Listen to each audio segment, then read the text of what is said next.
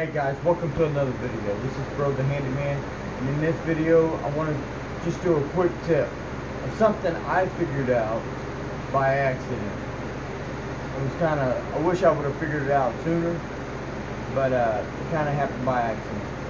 Come with me and I'll show you what I mean.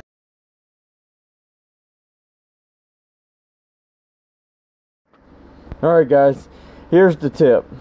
If you store your saws up like this or hanging from the handle, if you ever ran a chainsaw, you know that you'll have a big old pile of oil either in this guard right here or all over the floor, and it's a pain in the butt to get it cleaned up.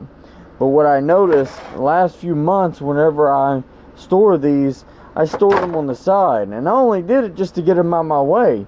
But then a few days later, a few weeks later, I noticed that the floor was still pretty clean, and it was amazing to me.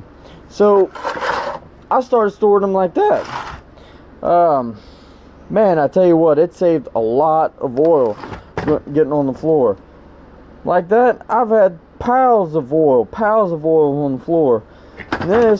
And I guarantee you these chainsaws has been sitting here for at least 2-3 months, maybe a little longer. Been busy with other stuff, so they just sit here. Yeah, so I mean, this is a quick tip. Store them on the side. Put them on a shelf or something. They do leak a little bit, but that oil is nothing compared to how much you would actually get if you store these like that. So, well, this is going to be the end of this video, because that's just a good quick tip. But if you like this kind of stuff, I get tips every now and then. Do DIY stuff. That's why it's a handyman channel. Just hit the subscribe key, notification button, so you don't miss an upload. Hit the like button so the algorithm can help me out, and more people can see these videos and possibly help other people out. Thanks for watching. I surely do appreciate it, and I'll see you in the next video.